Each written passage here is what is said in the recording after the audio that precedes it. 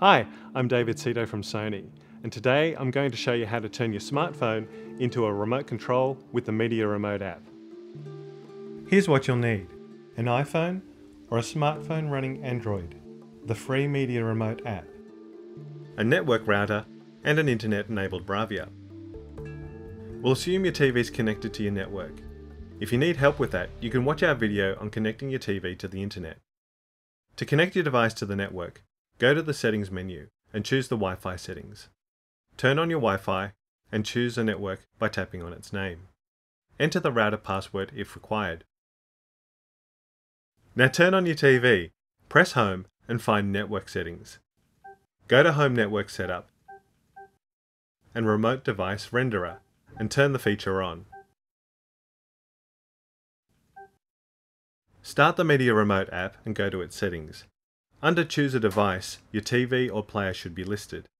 Choose the one you want to control. Follow the prompts, making your preference choices.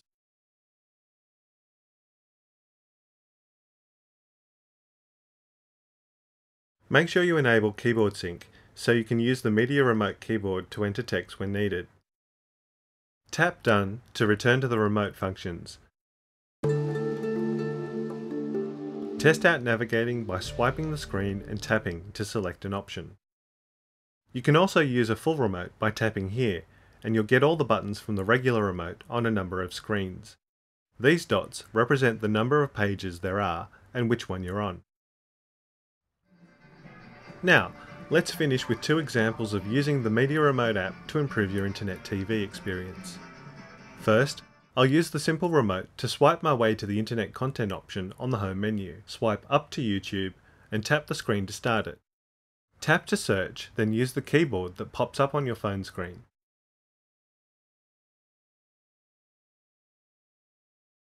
Type in cute cats, or dogs if you prefer, and tap the screen, and there you have all the cute videos you can handle. The last example is using the Media Information option while connected to a Blu-ray player or home theatre. I'll go into the settings and switch my control to the Blu-ray player I registered earlier. This works with movies and CDs.